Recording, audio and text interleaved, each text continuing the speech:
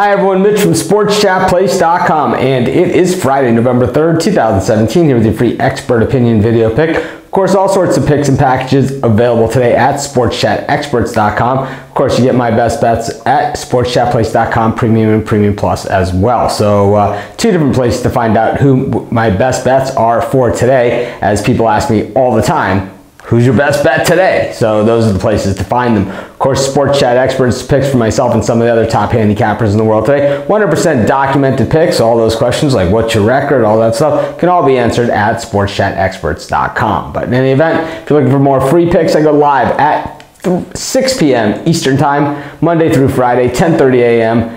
Eastern Standard Time, Saturdays and Sundays on our Facebook page. Our Facebook page is called Sports Chat Place. There's links to it up at the top of the page, so be sure to click on it, check us out, follow us, like us, do all that kind of stuff, get more free picks. But in any event, let's get to today's free expert opinion video pick.